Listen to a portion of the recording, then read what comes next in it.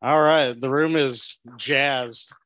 This is the coveted final spot of the conference after the 2-hour lunch. The spot everybody wants. But I'll just start by talking a little bit about the how we usually have our meetings, and then we can we usually keep the agenda pretty light, and as with the other SIGs, we can just kind of talk about particular issues that we're having, potentially bugs, and just some of the unique things that you face when you're a consortia. And I was talking to Brendan last night, and he was pointing out maybe it'd be helpful to define consortia. And in the case of Koha, it's really anything that's multi-branch. So if you have 2 branches, that kind of makes you a consortia in the eyes of Koha, because it complicates how you have to do things when you're not standalone. So we might be adding, or at least making this more of a, talking about this as not just consortia, but also multi-branch, so people understand that anytime you have more than one branch in Koha, you have kind of a unique set of circumstances from a standalone library. So typically we meet on Thursdays. I forget off the top of my head which particular one, the 4th Thursday. Yeah, that sounds right. And that is every other month. So it's not a monthly meeting. So this is actually right about normally when we would be doing it. So in a couple of months, we'll have another one. And so that's kind of the intro. I will open it up and walk to you with the mic. Does anybody have any consortial stuff that they wanted to discuss in the room? If there is not, then I can always talk about my ongoing holds project that that is the saga that everybody wants to hear the next chapter of the story. But here comes Christopher.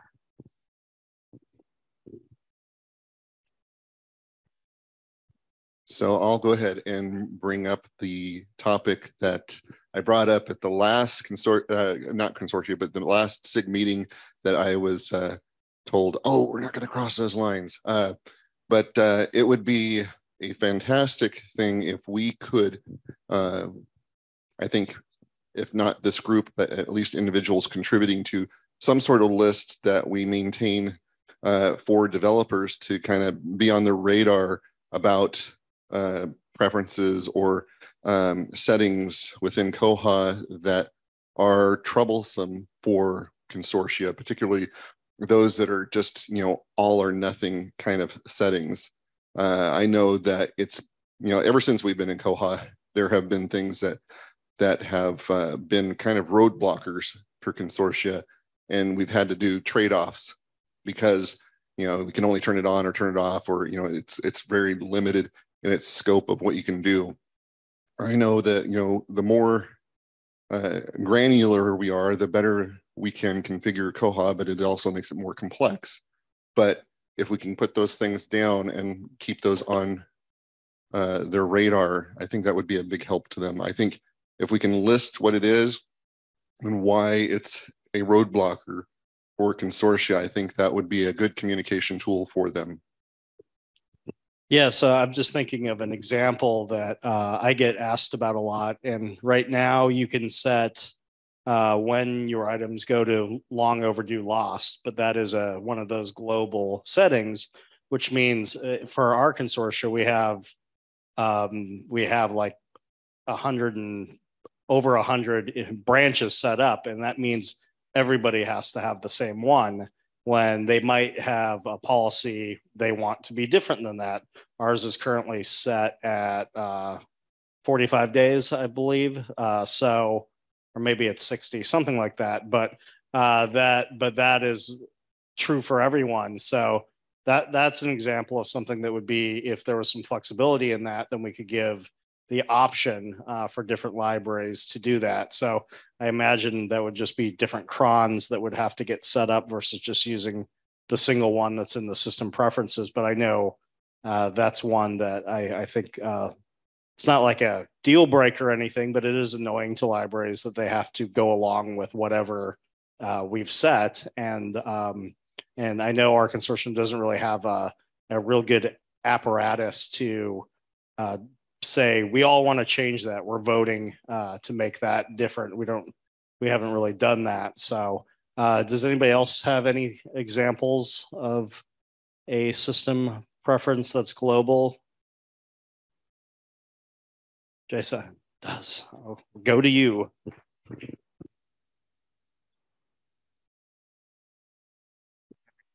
You don't need to see me. The system preference that came up recently was check previous checkout. So that's like when you go to checkout, it'll look through the patron's circulation history and then notify you if they've had it before.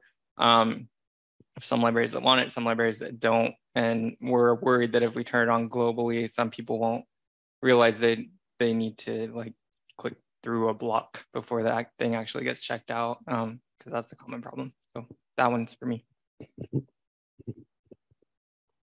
Does anybody else have a system setting like that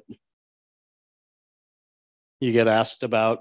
I know if I went through them, I could easily identify a few more. I'm just thinking off the top of my head. Yes.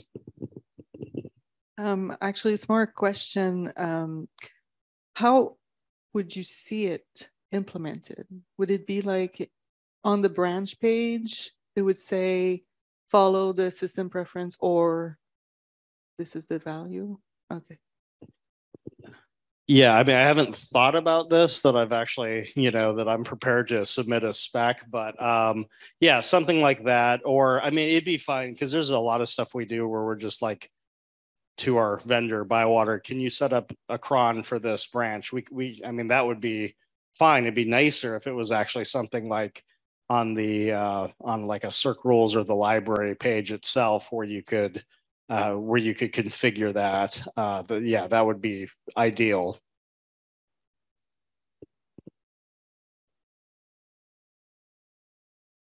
Kind of to address Carolyn's question, like one example I can think of is the max fine threshold. Like what's the maximum fine a patron can have before they're blocked? That's a global system preference. And I have some libraries that want that to be $1. I have some libraries that want that to be $10, and some libraries that want that to be $50. But because it's a system preference that's global, but that would be a good one to have on the circulation rules page. So you could say for this library, it's $1. That's how a lot of these relate to, or for circulation rules. Another example I can think of are borrower categories. Those you can create borrower categories and have a category. We tried to trim everything down to where we've got adult, child, and a few others. But some libraries want the adult category to renew at for a different time period. Some libraries want them to, there are just differences there. And the way to get around that is to create adult this branch, adult that branch, and then you end up with having to manage 5 bazillion different categories. And of course, for each category, then you have potentially different circulation rules at different libraries. And anything that adds to the number of potential circulation rules, I figure those are the kinds of things that, give me huge headaches, because if a circulation rule can be defined by library collection code and borrower, or library item type and borrower category, and I have 51 libraries and 40 item types and 43 borrower categories, if I add like 20 borrower categories to each library, then the potential for crazy circulation rules goes through the roof. That's why whenever I see anything where somebody says, can we add collection code to the circulation rules matrix? It's like, God, no. So a lot of those things, especially if they deal with circulation rules, if they could be moved to the individual library circulation rules instead of being a global system preference, that's where I'd like them to be. So, and I'm sure that's where you want.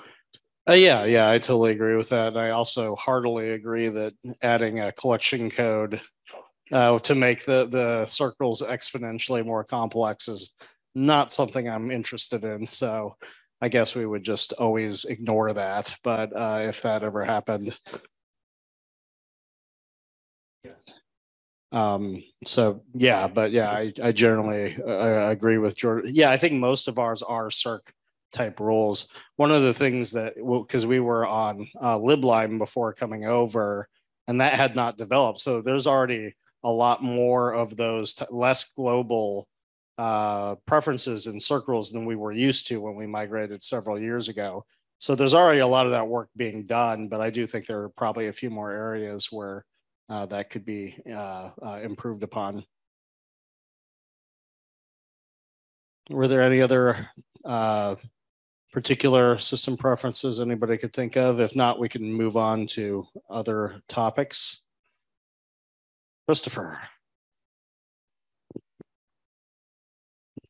Now, I threw up another bug that's been in since 2020, I believe, which deals with the OPAC and multi-branches. That's one thing that I have felt like has been a little challenging. I was actually talking with Lucas about setting up multi-branches for our demo instance, and we were trying to figure out how we wanted to do that, and it's kind of crawled to a stop for some reason. But so I'm gonna have to pick that back up when I get back to work. But back then I was toying with the idea, and I think Owen had chimed in on this, and I need to look at the bug again because I had some other thoughts about it. But initially I was thinking, each library has a place to define an IP address, and it would be nice if at least if you put in an IP address that if the OPAC saw that IP address, it would do customizations based on that location. Another thought about customizing the OPAC for per branch was to throw the library code in the URL somewhere, so that you could define each branch that way. I would love, and this is totally separate, but I would love for that kind of functionality to either the IP address or the URL with the library code in it to work for self-check as well, because we know that not all items that are done through the self-check are through one location. So and we like to get statistics on the usage on those things. So but using the IP address or a URL inline code for the library would be a huge improvement for the OPAC, especially for customization between branches.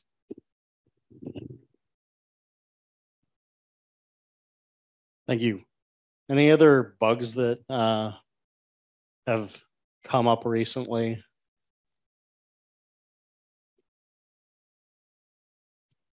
Okay, now you have to get story time about my hold saga, and so the issue we've had was we have because we really value customization, and Koha generally does a great job of that.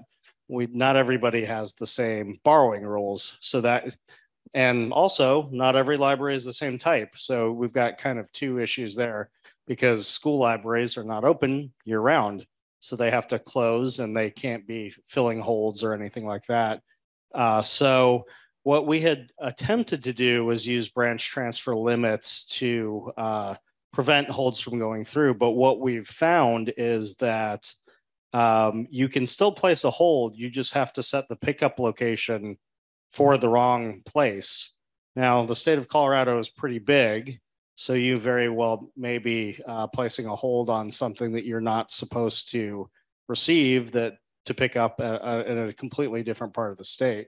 So our first attempt to stop this was using a little jQuery to pop up a message, and that would say, like, you probably don't want to do this. Now, we do have some districts within our consortium, in which case that actually might be legit. So we can't completely prevent that from happening. So we have that message that shows up. that apparently is not a deterrence, because we still have to do that. There's still a lot of people that don't read the message and click through, which I kind of get. That makes sense. You know, you're just trying to place a hold for somebody and you're used to seeing things pop up. You kind of get used to just hitting submit and not reading the actual message. So, so what I've been doing now is kind of a painstaking process, because we have so many item types.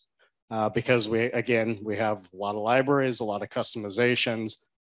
So I think what will work is if we create rules for each that are consistent for the most part, that say like, these are the item types that don't lend, and put that in every single branch. I think that will go a long way. We also, based on a suggestion Jason had, I haven't done this yet, but we will be creating, like, for the libraries that choose not to lend DVDs, switching them to an item type that is like a non-lending outside of the branch DVD item type. And so if those rules are all consistently placed, I think that, at least based on my initial testing, that will kind of supersede what we've been doing with the branch transfer limits. So then we just have to figure out what to do with the libraries that are closed for periods of a time.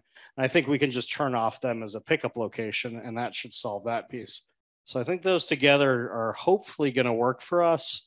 But it's one thing, when we were at lunch, Nick and I were talking about this, and he's kind of like, yeah, maybe we're doing something not the best with holds, because it's so complicated and hard to figure out how to do things. So I know some of the people in this room have had conversations with me about different approaches, and it's just hard with the different use cases. It's kind of hard to come to a consensus of how to make everything work. I think we all have some ideas on things that would work better for our libraries, but I don't think we've quite reached that unified, like, this is going to solve all of our problems. So fortunately, I think I've found a way to solve our problems. It's just painstaking to add like 35 holds rules to over 100 libraries. So, and because they're different, there's no easy way to programmatically just have that happen. So it's just taking some time to do that, but, or at least there's no easy way to programmatically do that. But so I don't know if anybody else is having holds challenges that they're hoping to have solved. Yes. Okay. It's something that a couple of libraries have brought up in our consortium recently, was if there was a way to have holds go to the home library of the patron first before going elsewhere. And I understand why they're concerned about that, because sometimes a hold may go to a library that's halfway across the state or several counties away, whereas the item is actually in that patron's home library, but it just goes to a random library first. And but as far as I know, there's no good or easy way to, only branch transfer limits or something would be the best way, I think, but I don't think we want to get the local holds priority. Okay, and that's exactly what it does. Okay, well, thank you. Yeah, so we're a consortium of 53 libraries, and we've got, the way we have holds set up right now is as soon as a patron places a hold, it goes on the hold queue to a random library, and it doesn't matter whether it's at that patron's home library or not. It just goes to a random library. And we had a couple libraries asking about that because it seemed inefficient to them. Yeah. Right. Yeah.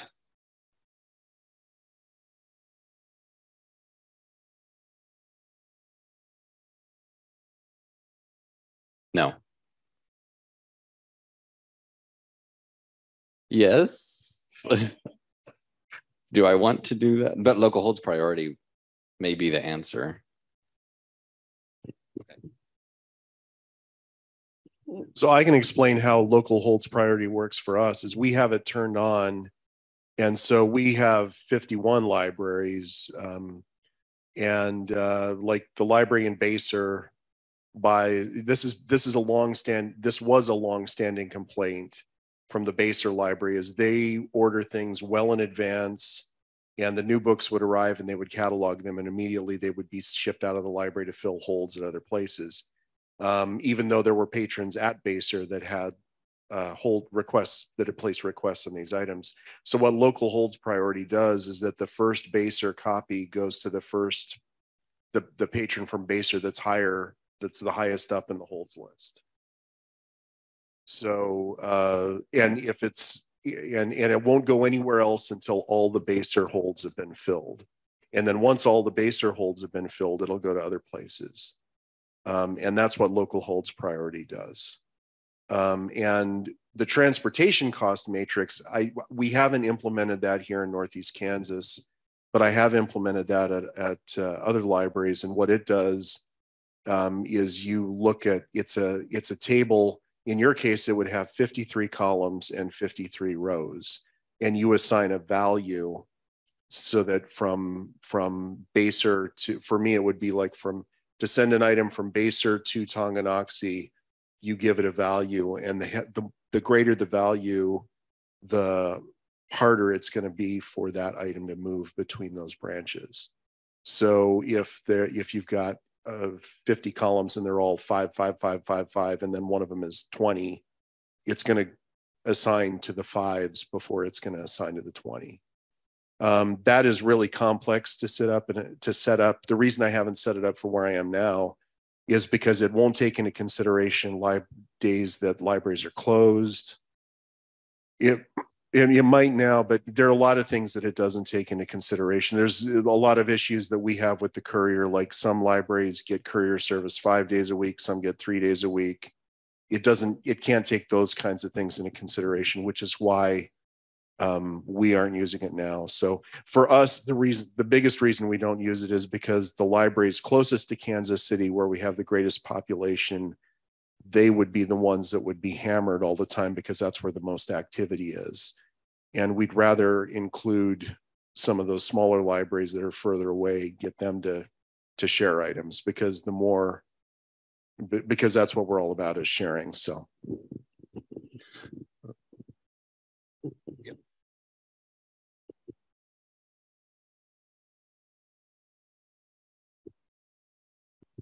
Yeah, just so people are aware that PTFS Europe has a really comprehensive instructions on how to implement the transport cost matrix, and I've used it when I've only done it once or twice, and it's been really helpful. So just if people are interested in looking at it further, it's on their site.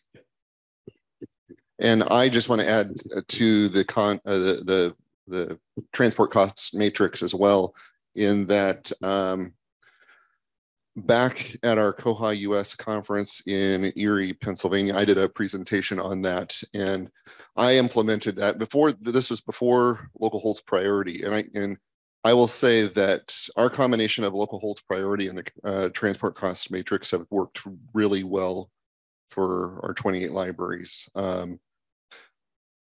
The transport cost matrix, yes, there's a lot to do to set it up, but once you do it, I mean, you know, even if you're adding a library once in a while, it's not horrible. It looks overwhelming, but really, the presentation that I did, I had put together some spreadsheets, because yes, the transport cost matrix just assigns a value and to each of the libraries going from one to another, and so it accounts for every single combination of, you know, from this library to that library kind of thing. But the spreadsheets that I put together were designed in a way so that you could factor in, you know, how often does a courier run between these particular libraries, and how many days a week are these libraries open. So it kind of tweaked the values accordingly, so that so it would say that, you know, this is, it's potentially going to be longer at this one, not just because of distance, but because of how many couriers it goes through, how often the couriers run, and you know, that kind of thing. So that's the way the spreadsheets were set up. And I think they're still out there. And if they're not, you can always ask me about it. But basically, you plug in this information, and I plugged this information in a long time ago, and I haven't had touched it much at all since then. So that worked well just before, you know, before we had any local holds priority. I think it's important to still have that on top of local holds priority, especially now, because local holds priority used to be, it was just an all or nothing thing. And we actually funded an enhancement on that so that you could exclude certain things from that, because we did have items that were just constantly stuck at our library. We wanted to be able to share with the consortium. We had our hotspots that were highly popular, but they were only going out to our patrons. And you know, our philosophy is if it's in there, we want to share it. So we wanted to be able to exclude things like that. And so we added that feature. And so now we can exclude those. And so it can go out to everywhere. So, and that would be kind of wonky without the local, excuse me, without the transport cost matrix in the mix. I wanted to just mention, Michael, I have one that's like more Kansas specific, where it's like how many days they're open, how many days a week they get courier. And it factors in their courier routes, because we have different routes in our system. I don't know if you do. So I'm happy to share that with you and anybody who wants it. And now that I'm thinking about it, I remember the reason we were a little bit hesitant about the local holds priority is because it's what I was thinking about was if there's no holds on the item, it's going to do the one at their home library first. But this also affects if there's a stack of holds. And so it's always going to be their patrons first, correct? At that library, right? Okay. And so I think that was the thing that we were wanting to avoid. And part of that is there's talk in our board about changing our funding model to being partly tied to sharing, as how much library shares affects their funding. And so in that case, we would want it to be as equal and as random as possible. So there's kind of a lot of things playing into that, but thank you. That gives me a lot to think about. Out of curiosity, I just did the math, and local holds, or the transportation cost matrix for you, would be 2,862 separate cells that need information in it in the table. But there, yeah.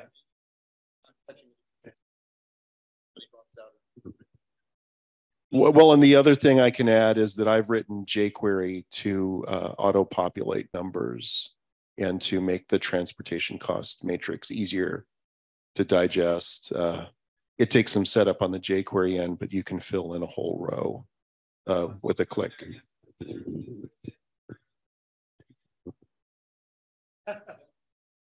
And Jason recommends filling out a spreadsheet and giving it to Bywater to populate. On that note too, I did look, and there is, this goes back to the earlier discussion about the pain that circ rules can be. There is a bug, 31256, for circ rules batch modification. So if you could, that would be a good one to comment on.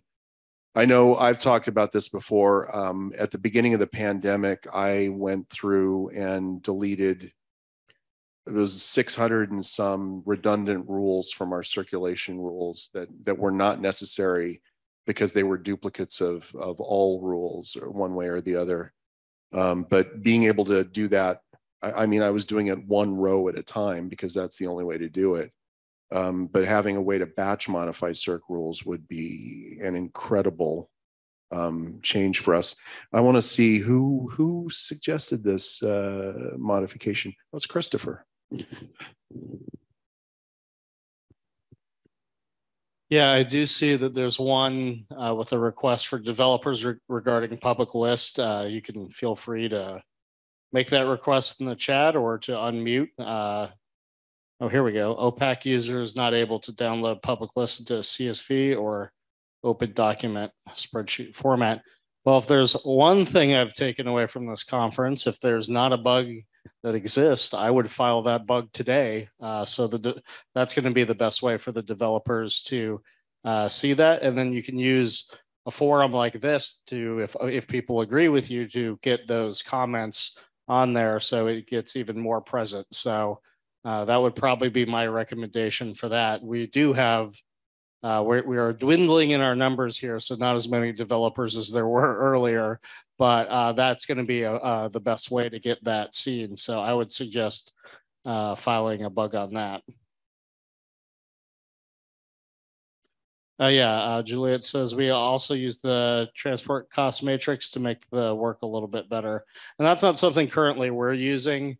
I'm not going to make George do the math on how many permutations there are when you have over 100 branches. But we similarly, we want to make things as even as possible, but we also want that flexibility or that efficiency, I should say, that the local holds priority provides. So, because I think the other thing that wasn't mentioned that works well for us is it will stick in that queue, so it won't hop around to other queues, which is so that gets filled at that home branch, which is nice when it's a general request.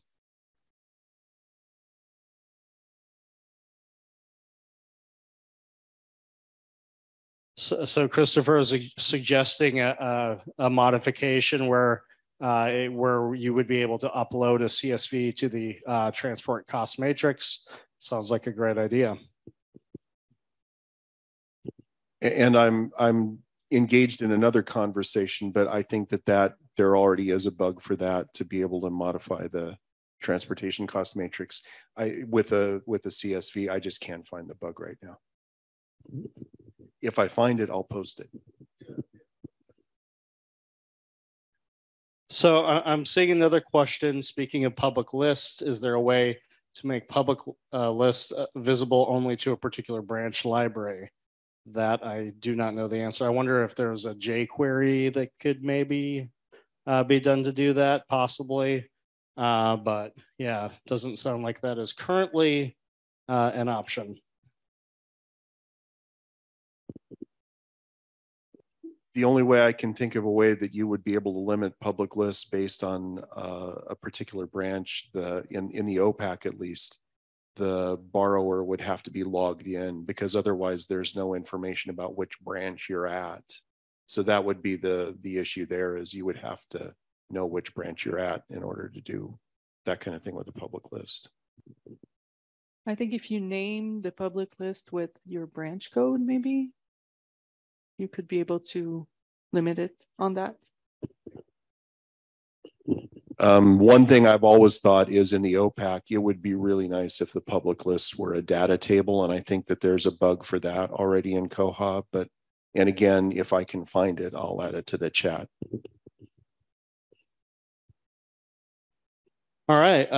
Any other bugs, issues, things that people wanted to discuss? I think we just had a good example of kind of how this operates, where somebody brings an idea and we have a pretty robust discussion around different ways that we do things, different options to make things work. This is more of a workflow question than anything else, but as a consortium manager, for the most part, when people email me with problems, I just keep the emails as kind of my way to track whether I'm working on something or not. And that works great when I don't have anything else going on.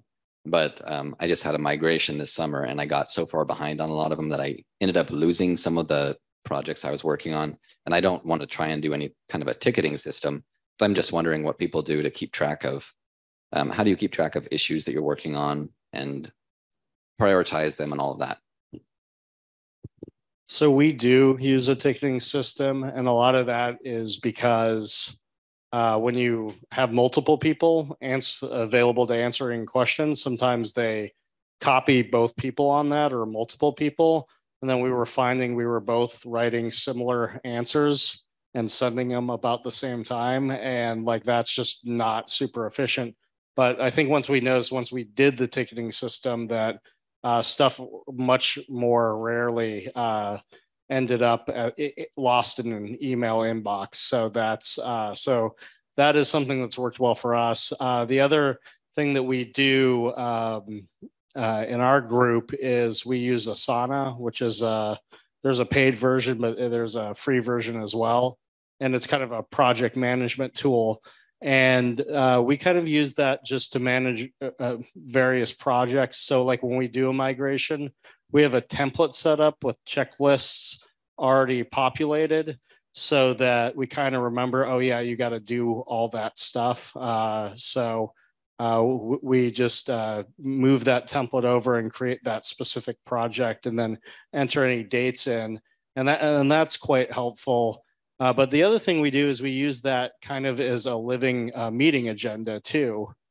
So one of the projects that we have open is actually just an open meeting agenda, and the staff that work with me are adding items, and we're discussing things and then maybe moving them to a different place or closing them out if it's resolved.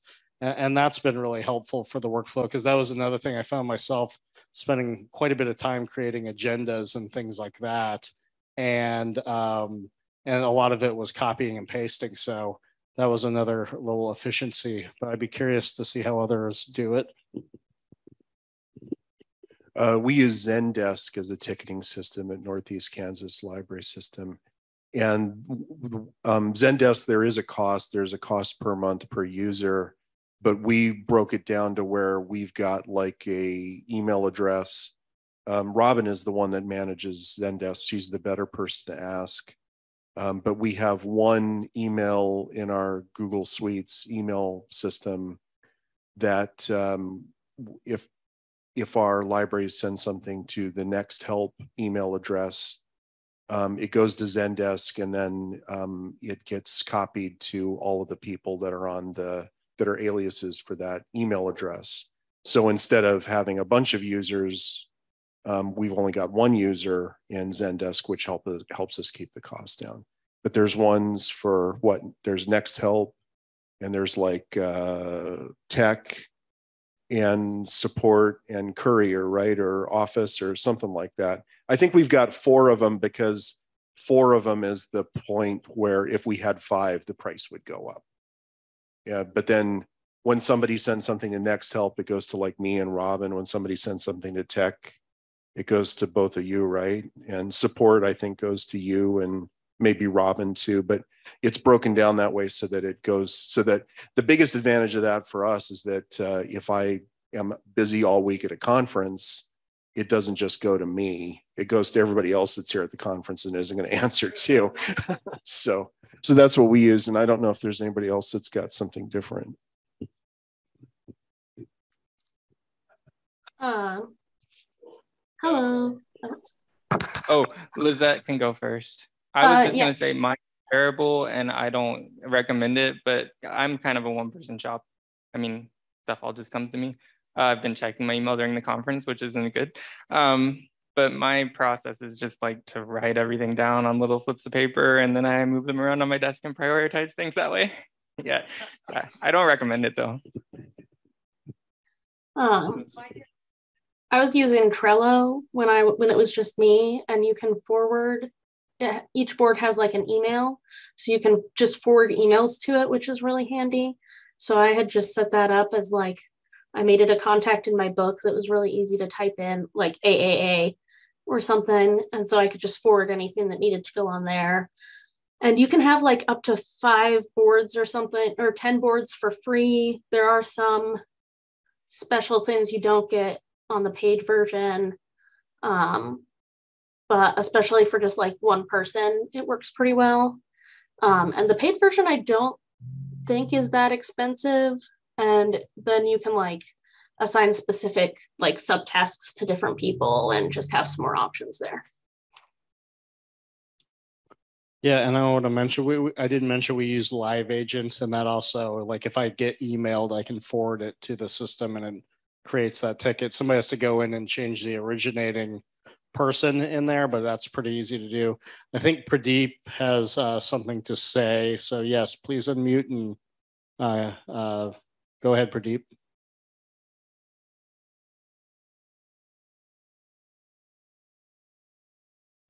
Yes, sir. Hello there. Hello.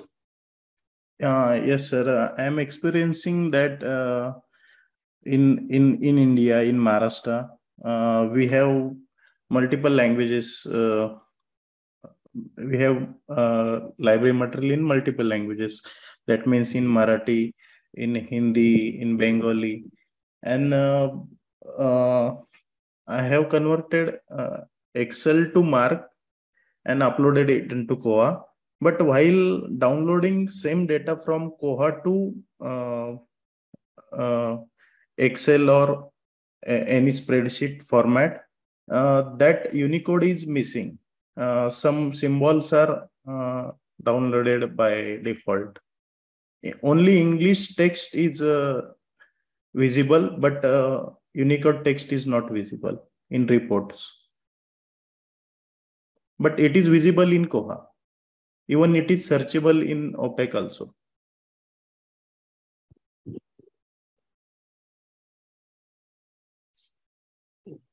Yeah, Owen's indicating to me the same advice I gave earlier. That's, filing a bug is going to be the easiest way to get that looked at for sure.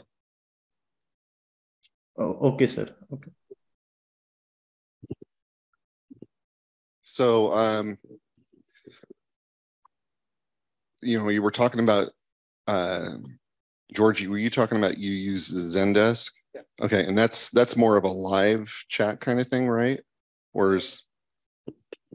No, Zendesk, people send an email to Next Help and it goes into a ticketing system and it will copy myself and Robin for Next Help. And we've got other email addresses that copy other people. But there are different versions of there are different levels of, there are different types of products you can get with Zendesk. And that's the one we use, is entirely an email-based ticketing system. So we use a ticketing system called OS Tickets, and that one is actually open source, and so we don't have to pay for licensing on that, which is really nice. And then, so we're using a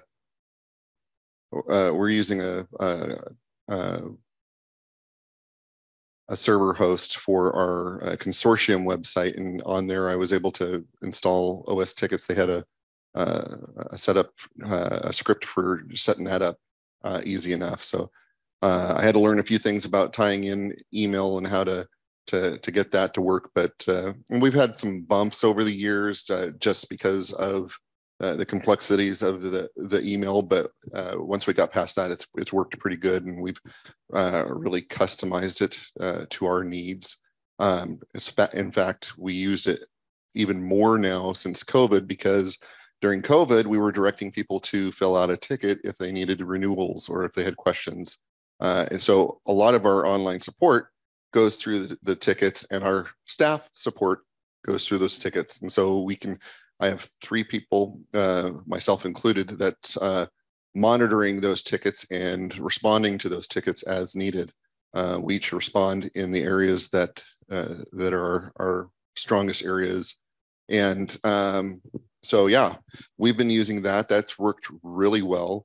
I would say too, we tried on a trial basis a ways back, live chat, and never got any use out of that. We might get use out of it more these days, but we were trying something like that, and it just kind of bombed, and we just ditched it because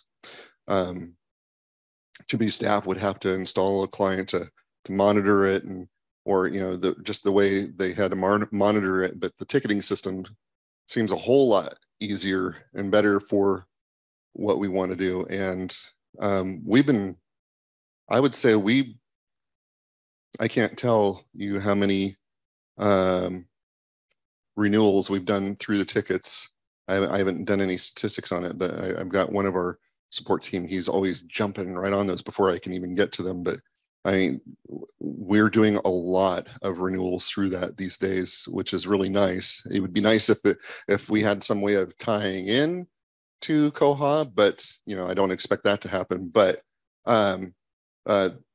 using that for renewals has been a a really helpful tool, because we can set up the tickets to ask the specific questions, like these are the things that we need to confirm. If any of them have changed, give us that information.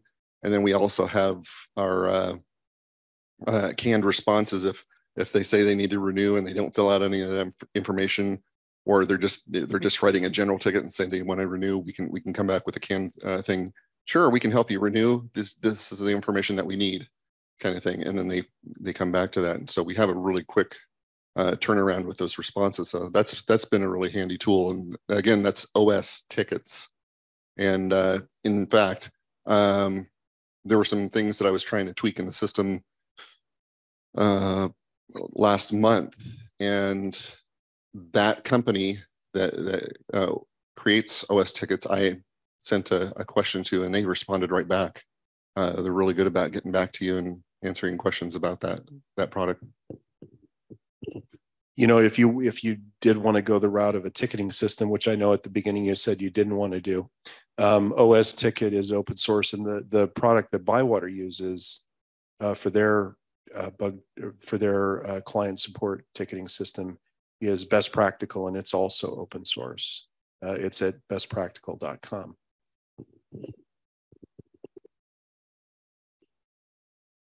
Yeah, I was just curious. I was curious, Michael, when you're done, if it was a cost thing that was the concern. Yeah, which makes sense. That often is a barrier. So we use that for other things other than just the consortium. Yeah. I'm seeing we've got Fresh Desks up there as well. That was one we looked at. And then George has put up the link for Best Practical. So, and OS Ticket. Okay, now it's okay, great. Any other issues people are facing? We're getting close to the end here, so we have time to maybe get into another topic or two, depending on that, or we could just call it a conference.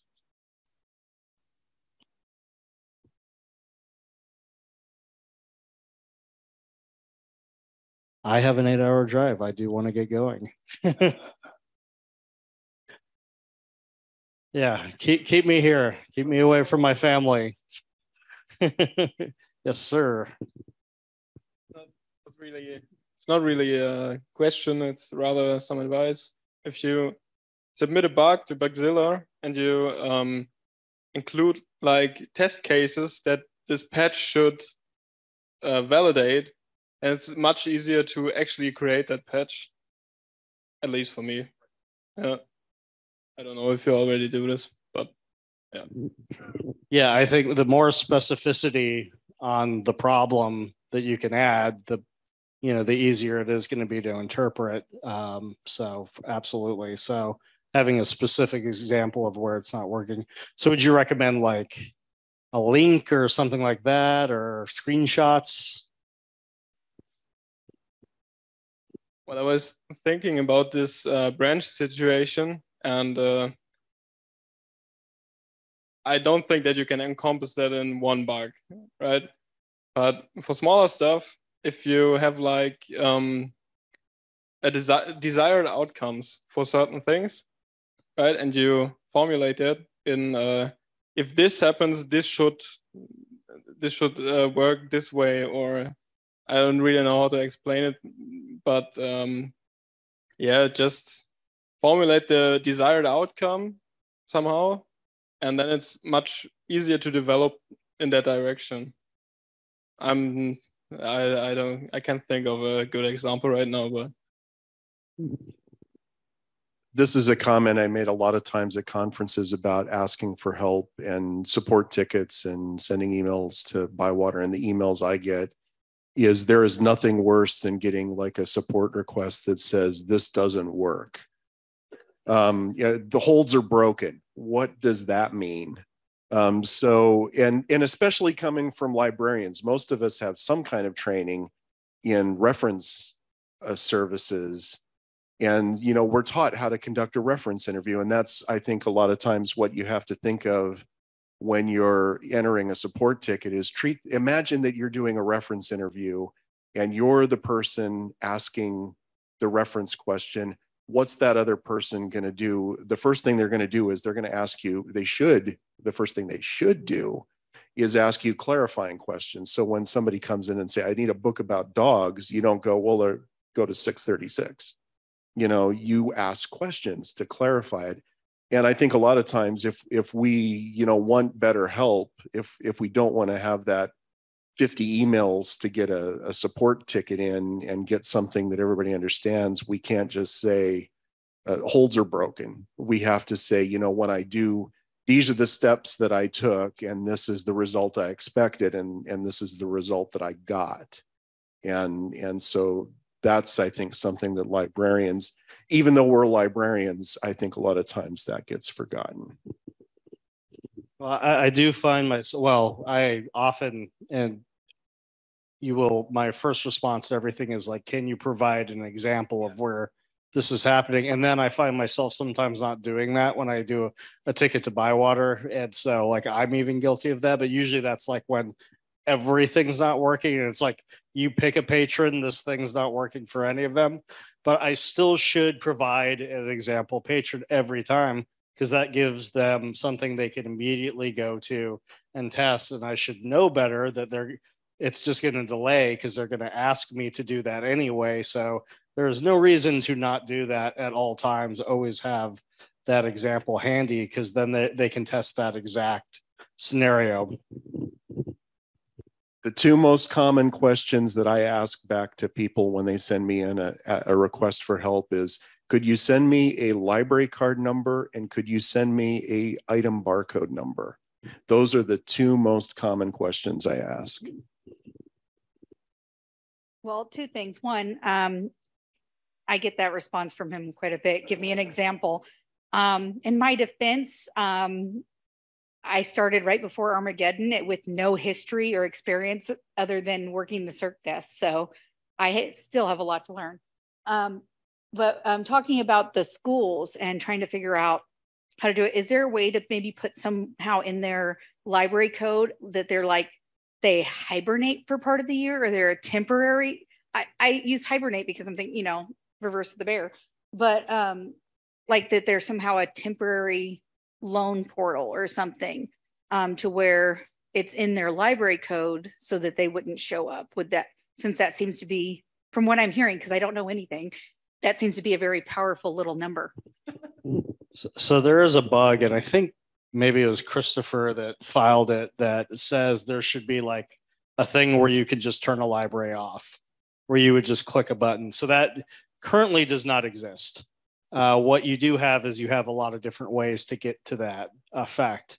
I think the hardest thing is, and this was a bug that I had filed, although I found this other workaround I addressed earlier that I think is going to work, where what I would like is, if in the circ rules, I would like to check both the patron's home library and the items library, check both circ rules, because right now you could pick one or the other.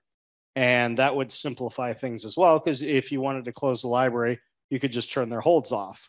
Right now, if that's the only step I take, if it's set to looking at the circ rules of the home library, that turns off those students from being able, or the faculty from being able to request out, but then they still get requests in.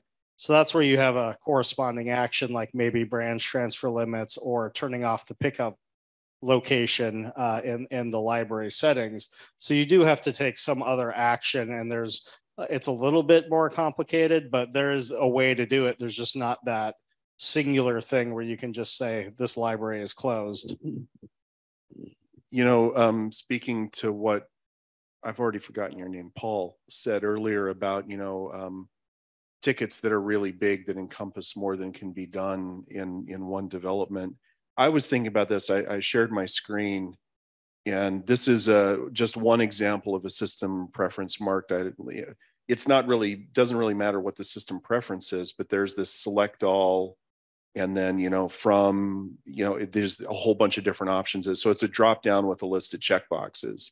And I started thinking of, when we were talking about these library closure issues earlier, that what we really need to do is start with separate bugs for, each of the things that we need to have happen, and have it would be really nice to have a drop down on like the library's circulation and fine rules, or on the library page in the list of libraries that says, this library is currently closed to lending. This library is closed to pickups, and have each one of those as a separate box with a select all at the top, and then work through each one of those as a separate development until we get to the one where we can say click select all, and it knocks out all of them at once. And I think that's the kind of bug I might file next week, that, to say, make each of these different aspects a different bug.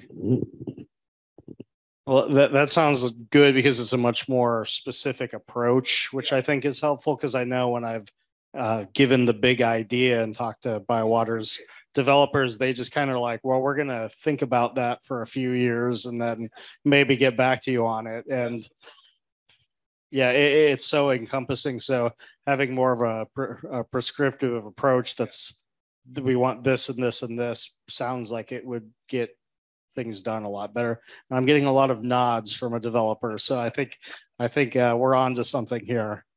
All right. Well, I see Christopher looking at his watch. So we technically have a couple of minutes left, but I think we can just use this time to thank everybody for sticking around, in both virtually and in the room. And I know I was joking earlier about this being the last session, but we've had a really great, robust discussion. So I appreciate everybody contributing to that, and look to the listservs and the Koha-US calendar for a future Consortia discussion in a couple of months. And hopefully we'll continue all these great exchanges of ideas.